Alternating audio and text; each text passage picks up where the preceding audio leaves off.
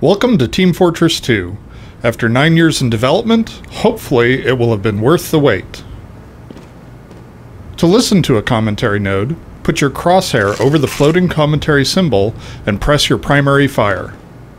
To stop a commentary node, put your crosshair over the rotating node and press the primary fire again. Some commentary nodes may take control of the game in order to show something to you. In these cases, simply press your primary fire again to stop the commentary. In addition, your secondary fire will cycle you through all of the commentary nodes in the level. Please let me know what you think after you have had a chance to play. I can be reached at gaben@valvesoftware.com, and my favorite class is the Spy. Thanks, and have fun.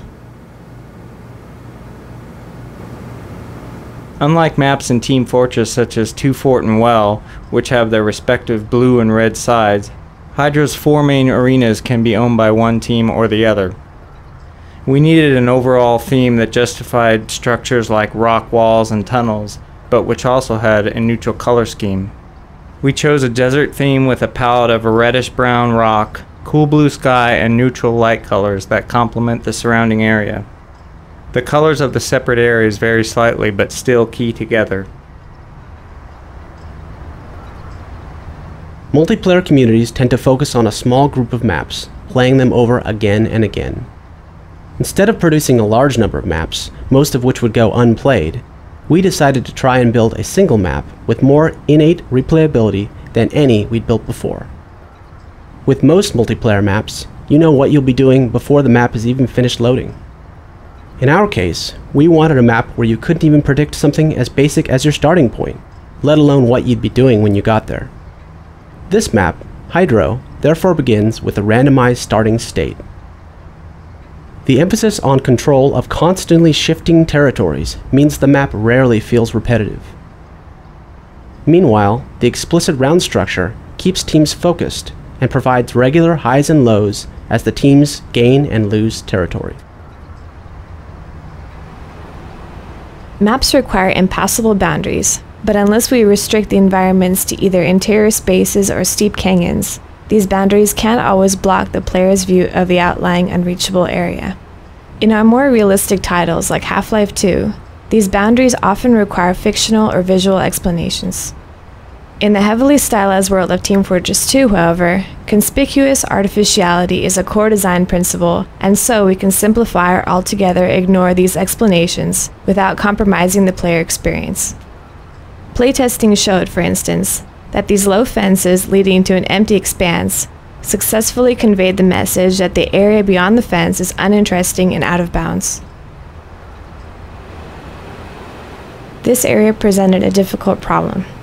Since the arena is primarily an interior, there wasn't much we could do to alter its basic structure, so we concentrated on careful management of the interior shapes to create an iconic space. The building is essentially a box with big rectangular windows, contrasted by round elements, such as the generators, in the center. To create depth and parallax, we added linear elements such as railings and cables. We used contrasting values of dark and light on the floor with brightly lit walkways to create an interesting value pattern.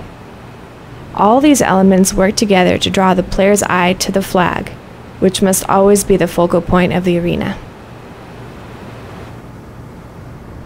One of the main changes between Team Fortress Classic and Team Fortress 2 was the removal of thrown grenades. Most classes could carry a standard hand grenade along with a secondary grenade, tied more closely to the class.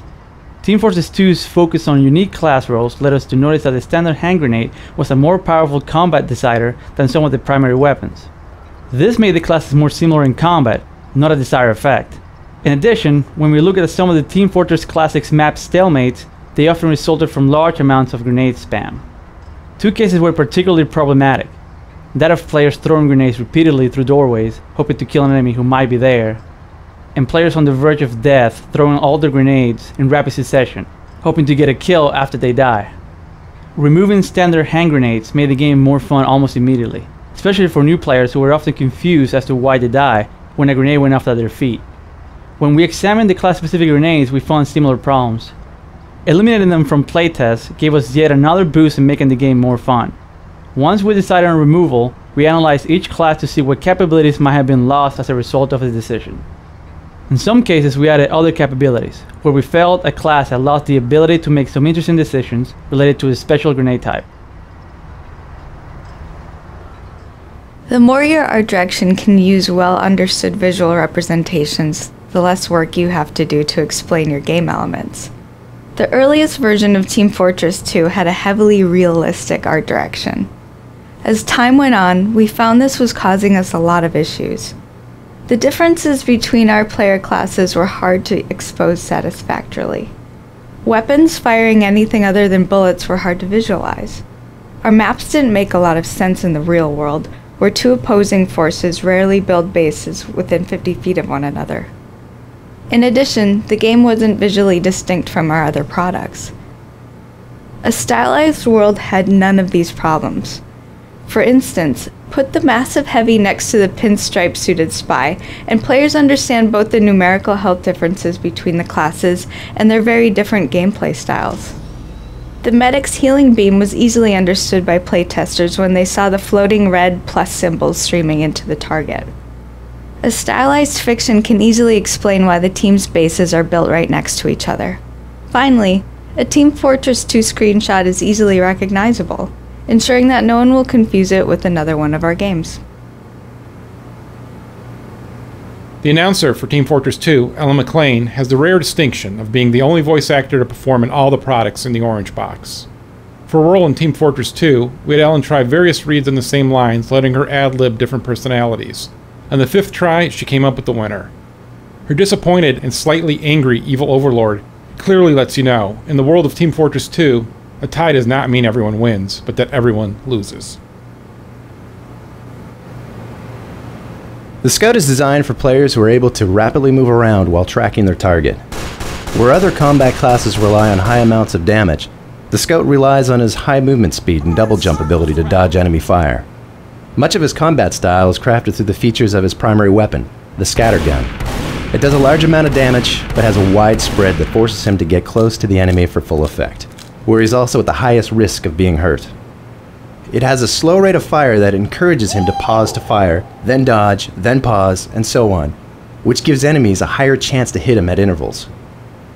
Finally, it holds a small clip and the slow reload time to encourage the Scout to pull out of combat to reload, something which he can do easily with his speed, and gives injured enemies a chance to run before the Scout returns.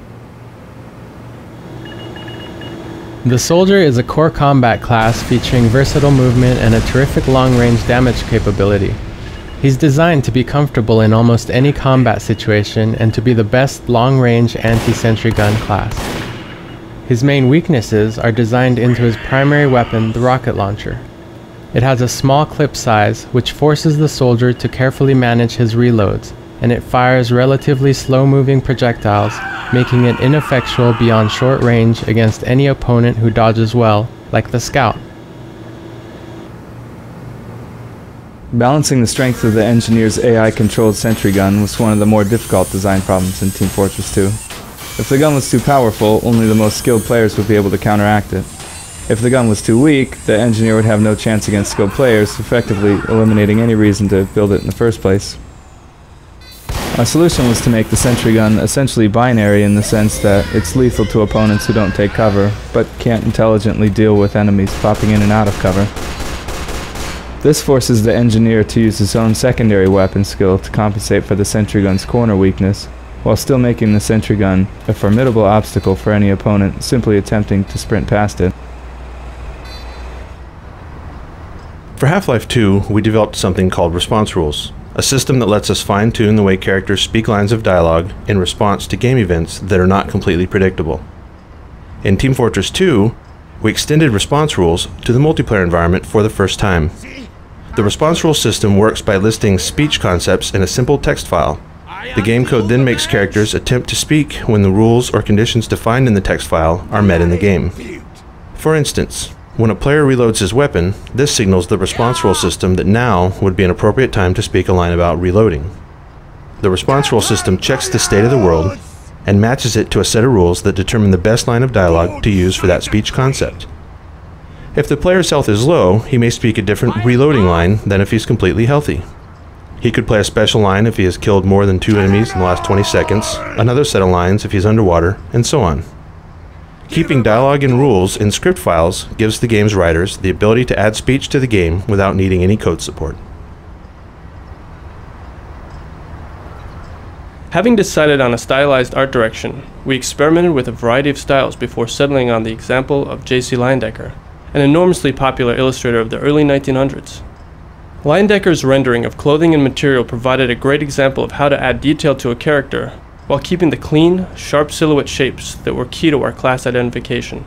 We used normal maps to craft folds of clothing, which provided a fine level of detail when seen up close, without detracting from color values, meant to draw the player's eyes to the all-important weaponry. In our early discussions of rendering styles for the characters, we decided we wanted them to have a look that was illustrative or stylized, without going to the extremes of most toon shaders. We wanted softer lines for shading than was typical for this sort of rendering. So, we used the 2D texture to define the lighting on the characters, and at the point where light and dark meet, we added a hint of warmth to give it that burst of color at the transition. Once we'd achieved the right shading model, we added a rim trim to the characters so they would have a nice highlight around the edges of their silhouettes, which helps them to stand out from the surrounding 3D world. The Pyro is designed to be the best short-range combat class, aimed at encouraging players to adopt an ambush style of play.